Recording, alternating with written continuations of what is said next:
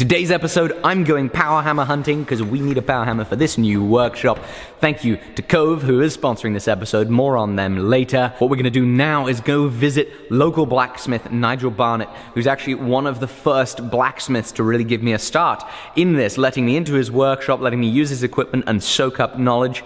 He's got a lovely workshop, so let's head over there now because he's got a bandsaw and a power hammer that I might quite like to buy. Come on, Yoga, let's go. Oh, good girl. Here we are. Fantastic Forge. Check this out. You know you're at a cool place when there's 1, 2, 3, 4 drop hammers outside. Hello, hello. Oh, how are you? Look at that. Look at that huge screw press. That one there, oh, these work. I took them out because I've got the other mashers in. They come out of Taylor's Eyewitness. That one there was making pen knives. This is a 200-ton hydraulic press. This one's 300 ton. Got a 300-tonner? Look at that. That's a big one. 300-ton press. I love it. This property is just filled with endless bits of forged sculpture. Nigel teaches beginner blacksmithing classes here in Norfolk. Check him out if you want to give forging a go. The 500-weight Massey. Oil-fired furnace. This is an induction heater. This works just on electricity. Have a look at that. He's just turned it on. And already the corners are getting hot. That is a big chunk of metal and it is already getting hot. Oh, I think I need an induction heater now. That's pretty awesome. So he's gonna see if he can fire weld these two bits together real fast. Bloody hell, that does heat up quickly. That's just a matter of seconds and it's already glowing.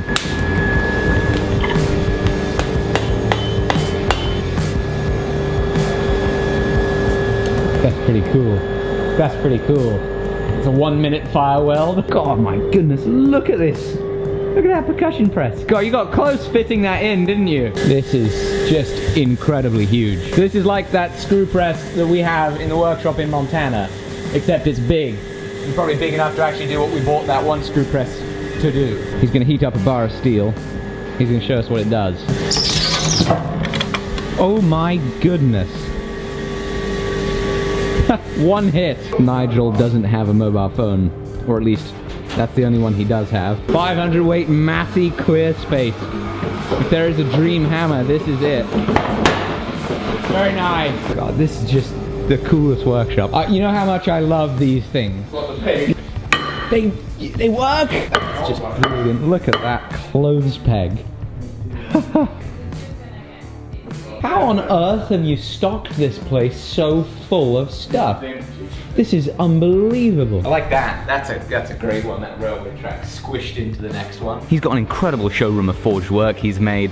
Now it's time for me to give this power hammer I'm looking at a go. I saw you put one on the floor. But that's a Burns door from 1958. I like the hammer. It was good to forge some steel for the first time in a little while. It was a good machine, nice and lively. It did have an interesting quirk though, which was as you hit harder, it slows down a little bit.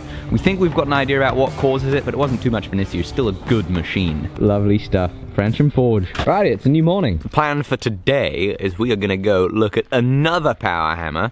We looked at that one German power hammer yesterday. That's a 70 or 75 kilo hammer. It's pretty nice. We're gonna go look at one that is now down in London.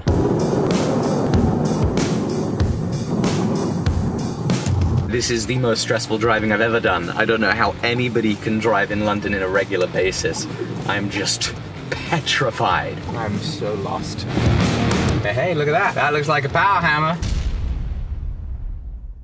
These are the Cove Audio 101Ns. They're brand new from Cove and they are fantastic. They're noise cancelling. You can get up to 12 hours of music playback on a single charge, up to 300 hours of standby time.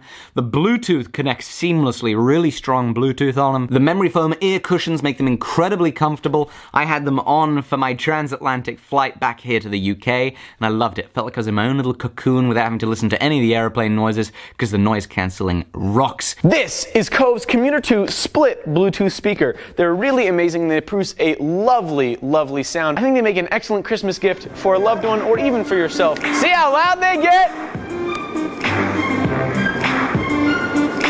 Nice.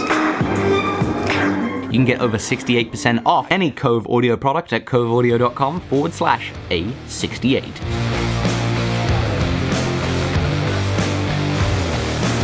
So this is meant to be the identical power hammer to the one that's outside. This is his personal one that he's using. so we're gonna turn it on and listen to it and, you know, hopefully put something under it too. That oiler is just the coolest mechanism. Coolest oiler I've ever seen.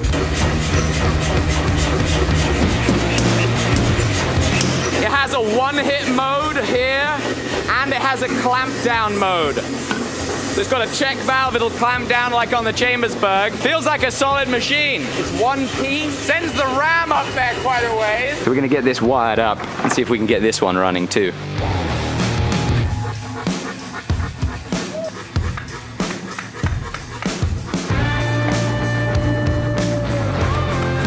There we go. We came to a deal. Yeah. Thank you, Callum. Appreciate that. It's going to be coming back to the new workshop. The new Russian, I don't know, Vladimir maybe? Maybe we call him Vladimir. That'd be good. The Impaler. Oh, that's good too. All right. See you soon. Very happy. Came to a deal on the power hammer. We're going to get that thing up to the workshop. It's a little bit of a project. There's some things that I need to fix on it to get it up to running condition properly. It turns on and all that, but the sow block is funky.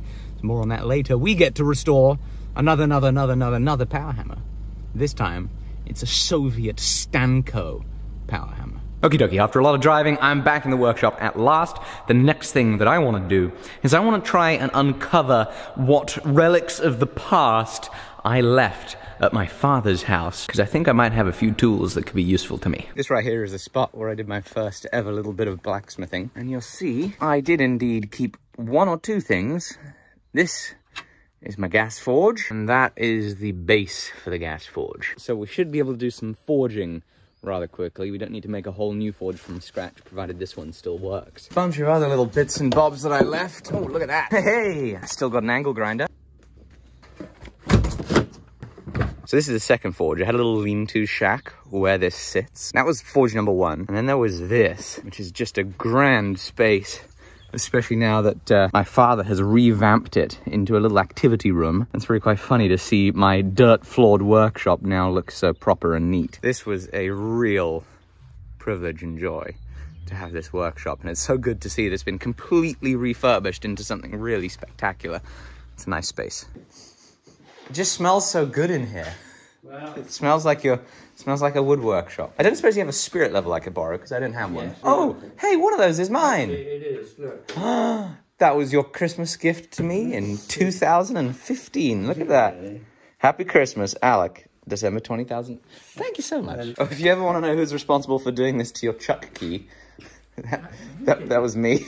That was my old high chair from when I was a little baby. That's right. So this is one of your handmade chairs. Yeah. I sat in this for a long time. Yeah. And this is going to be ash, right? Ash, yeah. So you would have shrunk and dried out these components, and you made these while it was all green. And then, that's right. And then you pressed it together and it shrunk on. Yes. You make hugely strong joints with it, and it's very high precision. You do it to a 32nd of an inch. And it's so light. Because it's shriven wood.